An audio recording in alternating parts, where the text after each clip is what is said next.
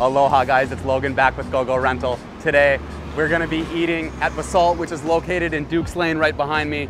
That's all I really have to say. Let's get in there and eat. I'm starving.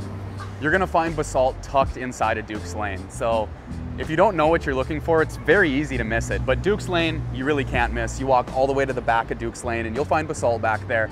Other things that are in Duke's Lane, they do have a bakery, there is a small market in there, and then there's some other shops in there as well. I know that they have a burger place, you can pick up some poke in Duke's Lane, so kind of a Swiss Army knife of a store, and the gem in the back is Basalt. We decided to go with the Eggs Benedict because it's one of my favorites. I'm sure it's a lot of your guys' favorites as well as the charcoal pancakes. Charcoal pancakes are gonna be something that's pretty specific to Basalt.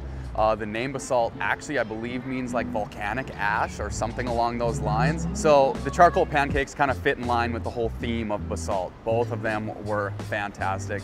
Charcoal pancakes, fluffy, really good. I put them like top tier pancakes, and I can't really point out what it is about them that makes them a little extra special. I don't know if it's just because I'm looking at them and I see black pancakes, so I think they taste different, but I swear they do taste different. So you guys let me know what you think.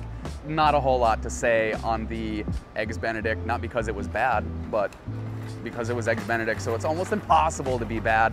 Perfect amount of holiday sauce, runny eggs, so I have absolutely no complaints there. We paired it up with a mimosa and a Bloody Mary. The Bloody Mary was spicy, so if you don't like the spice in your Bloody Mary, maybe ask them to tone it down a bit.